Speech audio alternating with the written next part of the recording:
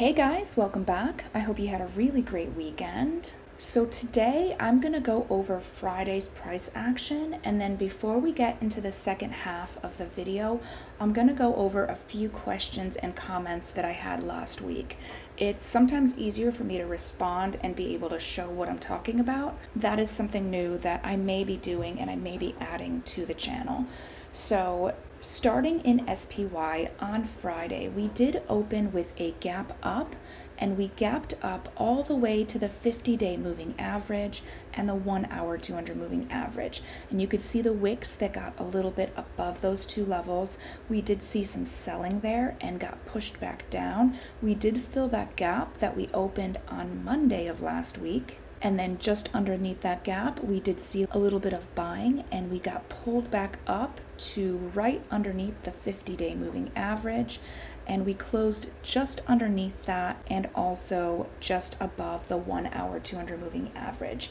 So a really big move on Friday. We did take it all the way to the top of the trading range, and SPY did close up 1.24%.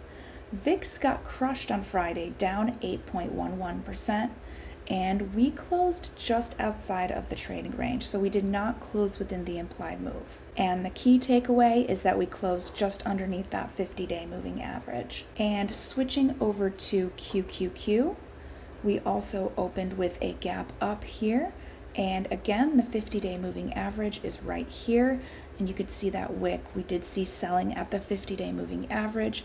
We got pushed down to the 1 hour 200 moving average, and then we traded sideways right here between the 50-day moving average and the 1 hour 200 moving average. I want to show this on the 5-minute time frame. This is the same in all three. We did see that gap up, and then that 35 EMA, we consolidated to it, and then it stayed as our support into close, and that is QQQ, SPY, and SPX followed the same pattern. I'm not going to show it on all three, but just a reminder to use that 35 EMA intraday while you're trading. So going back to the 30-minute time frame, so QQQ did close up 2.01%, big day. VXN closed down 7.10%, and here we did not stay within the implied move. We closed completely outside of the trading range, but we did close underneath the 50-day moving average. That's the big thing to remember. And SPX, almost exactly the same as SPY. You could see a little bit more of the body getting above the 50-day moving average in SPX, but we did come back down. We closed out the gap from Monday. Just underneath that gap, we did see some buying, which brought us back up to close just underneath the 50-day moving average. And I'm even going to go into futures today. ES on the daily time frame. I'm just going to show that 50-day moving average right here. As of right now, we are just underneath that 50-day moving average. So if you're up and tracking ES, that is a big level to watch. So far, you can see we're getting a little bit stuck in futures at that level. All right, and SPX did close up 1.26%. And let me get back to my other chart setup. So over the weekend, I did get a few questions and comments, and the first one is from YouTube on Thursday night's video. It says, looking forward to your upload tonight, holding puts at 511 for May 17th, getting nervous. Thank you. And my response is, are you hedged? And let's go into options for a second and look at May 17th. So that is a 511 put, that is at 395. And I'm not sure what you paid for that option, but just pretend that you got that right at close, right before the market closed on Friday. So you paid right around 395 for that 511 put.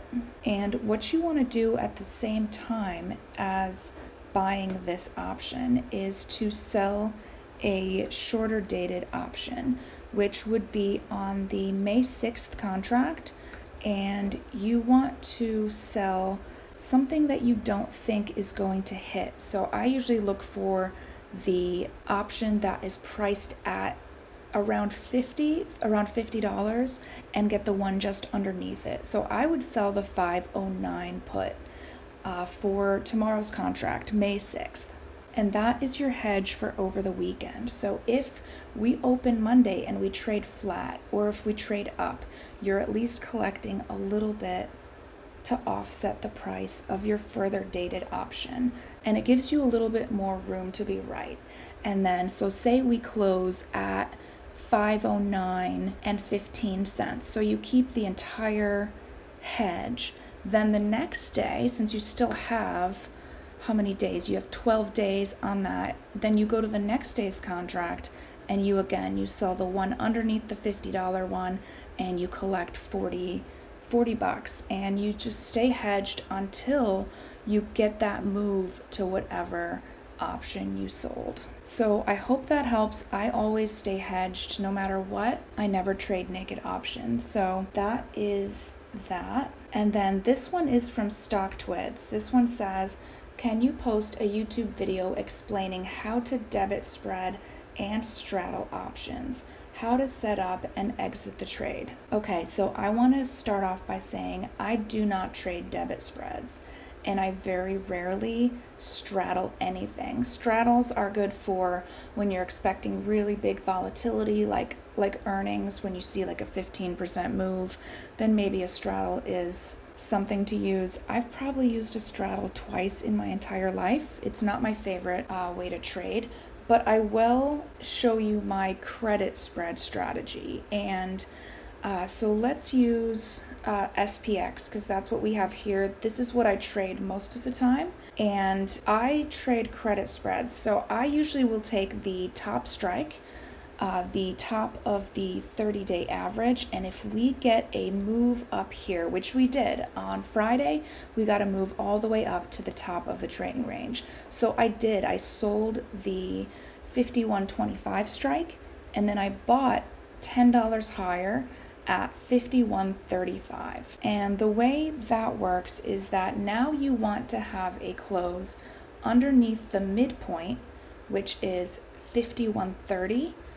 So you want to see a close under 51.30, and you could see we did close under 51.30. We closed at 51.27, and that particular spread closed up 38% for me. So it was a pretty good win. Now, if we closed underneath 51.25, then that would have been a 100% win on that option. I don't do debit spreads. I feel that credit spreads are much more effective. If we had dropped on Friday, then I would have looked to the 5,000 strike. I would have sold that. I would have bought 49.90, and I usually only buy them once we make that full move. So if we stayed flat, I would not be selling these over here.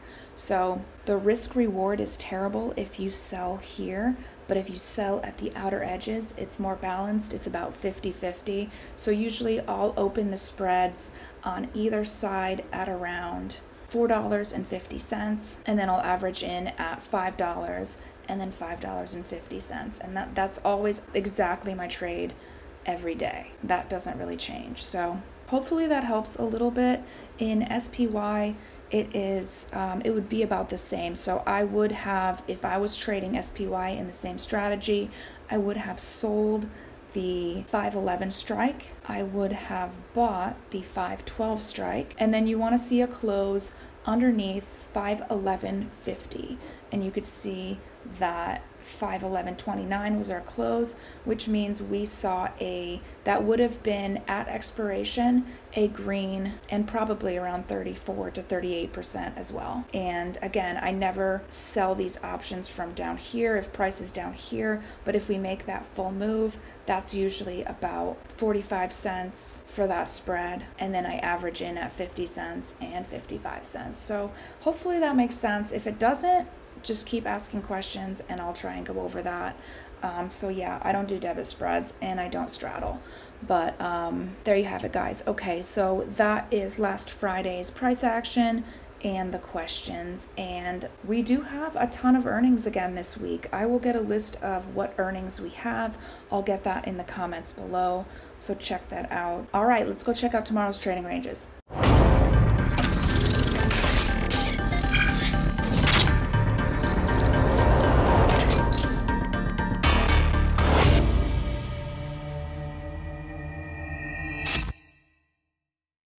Alright guys, so before we head into tomorrow's trading ranges, if you find these videos useful and you love that I break it down every night, then please give this video a like.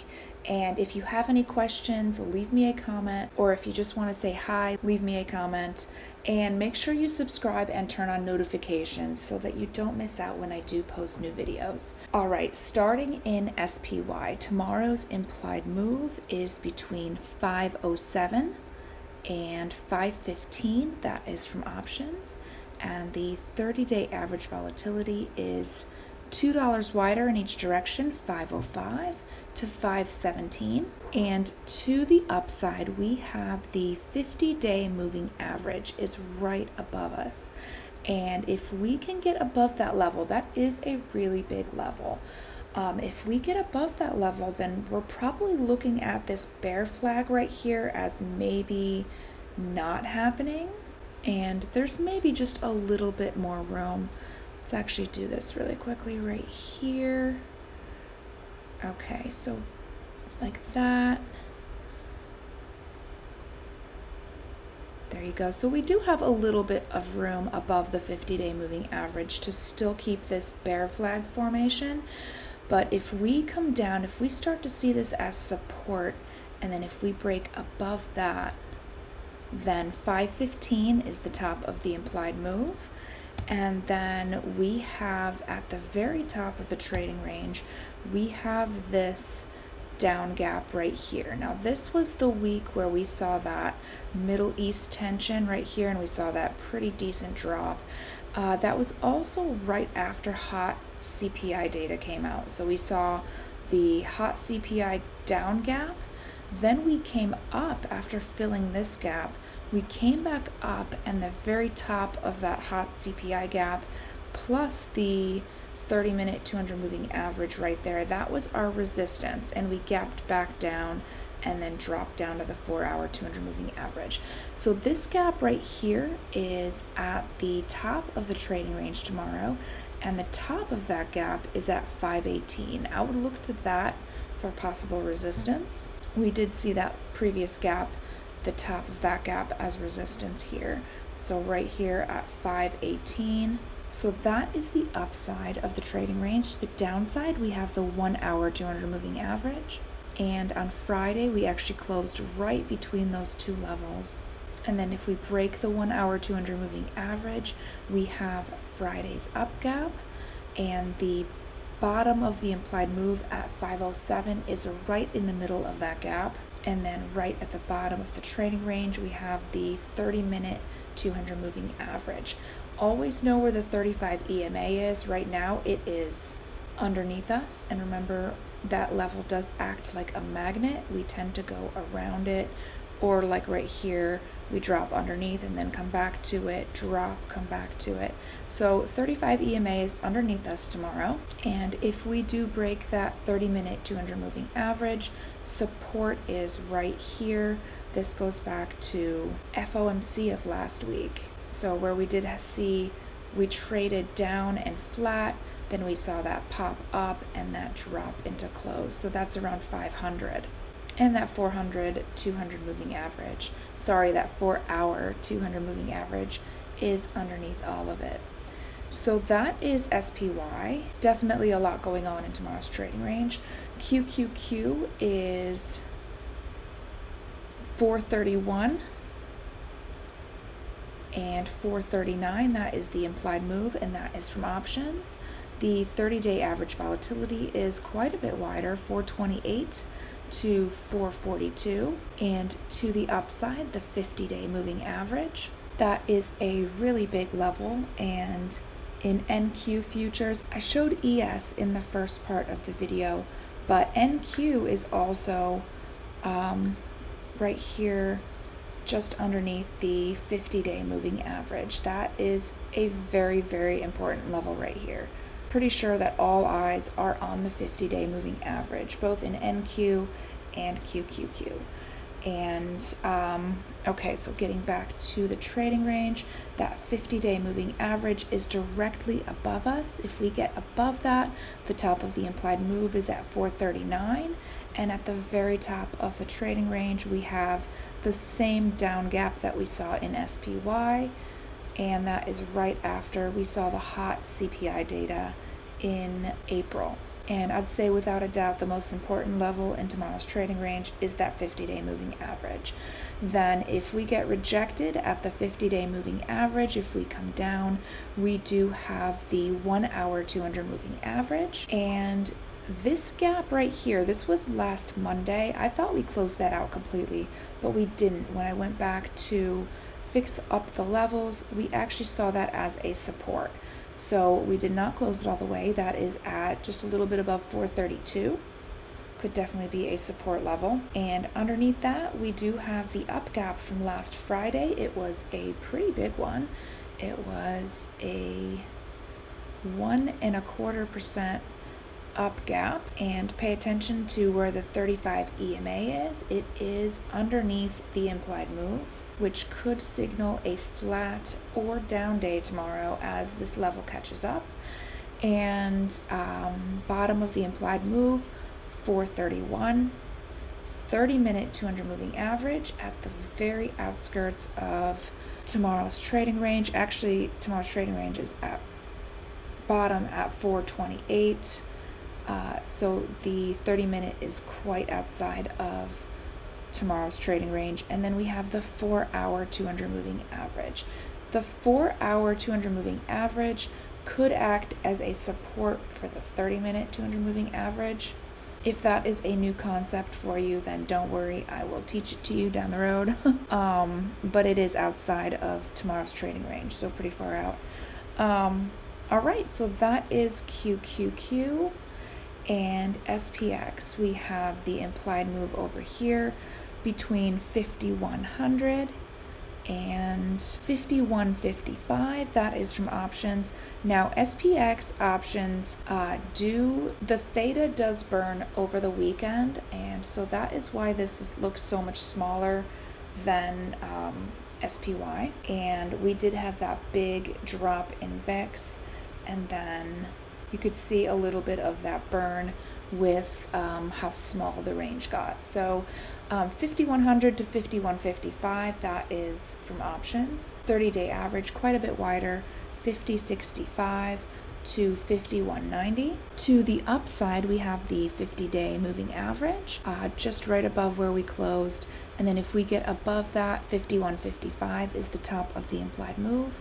And then at the very top of the trading range tomorrow, we have that down gap from right after hot CPI in April, and then that drop that we saw after that.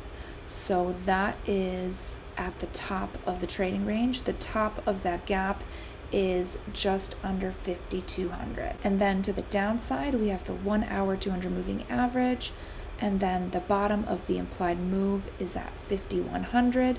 35 EMA is underneath the implied move. I would think that that would signal a flat or down day as we either drop to meet the 35 EMA or stay flat to wait for it to come up. Underneath the implied move, we have the up gap from Thursday going into Friday. And then the bottom of the trading range, we have that 30-minute 200 moving average. So really wild trading range.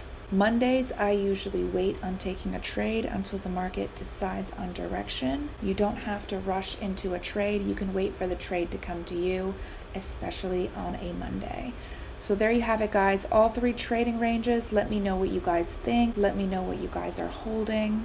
And most importantly, have fun, trade safe, make sure you take profits when you're out. I'll see you guys tomorrow.